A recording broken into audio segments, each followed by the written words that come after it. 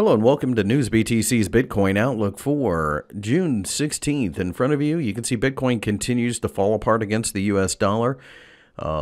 We are watching essentially a bubble pop at this point. There is support to be found below, and I think it's going to be closer to 2,000.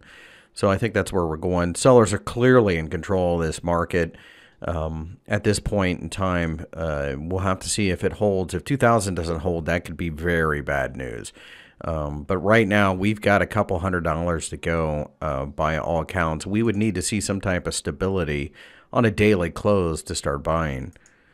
Bitcoin is falling against the Japanese yen as well. I think at this point, we're probably looking at 250,000 yen and then possibly 200,000 yen.